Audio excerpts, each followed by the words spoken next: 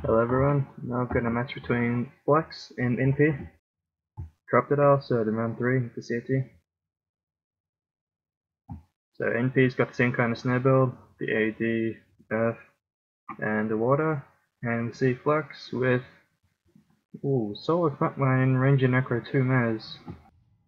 That's interesting. Looks like this build, you might think it lacks a bit of damage because it hasn't got a warrior, hasn't got an Elso Jelly, hasn't got the kind of main things that deal a lot of damage, spike damage in a short period of time, but they might have a lot of pressure. It might be like a Hexway build, which would be interesting to see. They might do quite well against NP if they have a Hexway build, because NP really won't have much to shut down those hexes or punish them. So Flux just hold the flag and maybe try and AP8 with this build. That might have a bit of a build advantage, possibly. Flux are holding on a Dervish at the start, which would indicate that they want to cap first, and waiting with their Necro for the second one.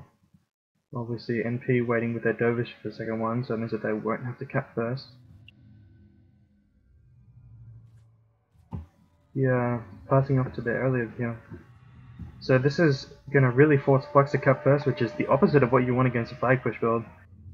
To be honest, NP could just let Flux cap here, and cap right over and have a full flag advantage. But this is already quite a bad start for Flux, even though they have a lot of pressure on NP. If they can't score kills here, then in a minute's time, they're going to be in a lot of trouble. They're taking some...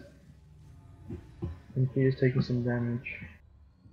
You see the flag coming in on the Necro. Hopefully he tries to hold it and not try and run it in through these snares into the choke point. Okay, so we do see some hexes. It's like double illusion mesmers. Okay, a migraine. Maybe this one's a migraine as well. They don't have any poison spread. Ranger running back for the next flag. That's a very risky play, considering they haven't got this flag in yet.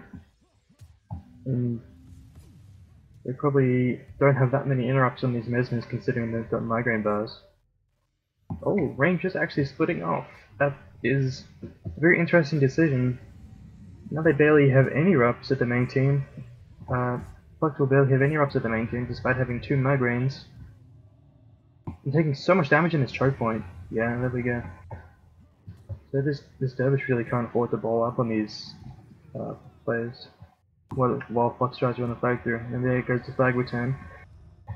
And it doesn't look like NP is even really forced to respond to this BA Ranger yet. It's an extremely risky play to be splitting off like this.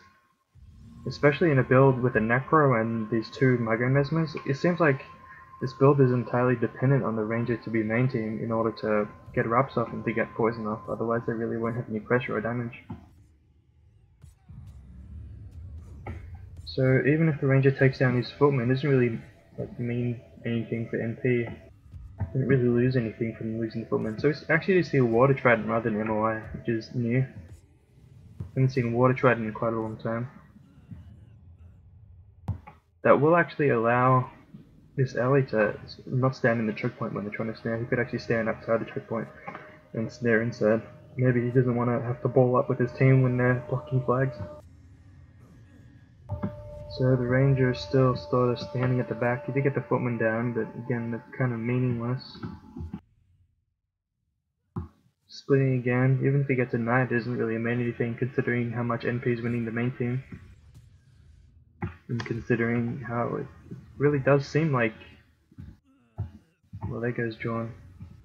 So John has Holy Veil, so I don't know if he is PNH or not. They must have known that NP was probably going to run a build like this, so they might have spec'd pretty hard on their backline like Mean did in the previous game.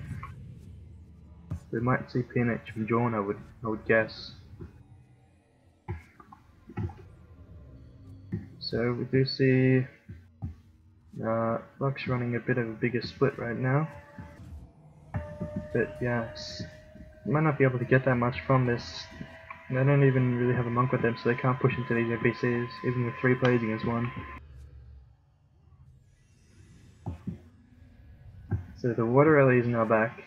So now Flux definitely have to run since they haven't got a monk on split side. They're even going to lose this 2v3, which is very unfortunate for them. When you run these kinds of splits, usually you want to send a monk flag with you as well, so that one damage character can't just defend against 3 characters like this. And this guy's going to die after time. So there's 2 dead after time, or 3 dead after time, one of them at the main game for Flux.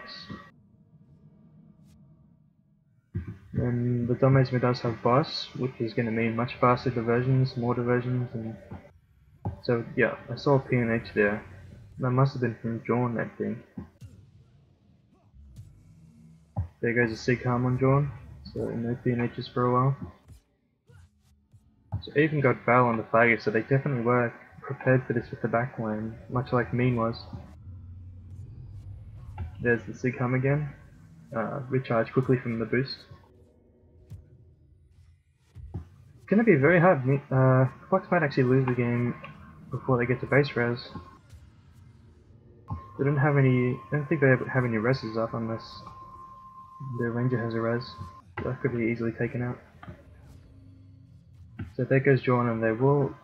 And then yeah, I think that they will not be able to base res in time.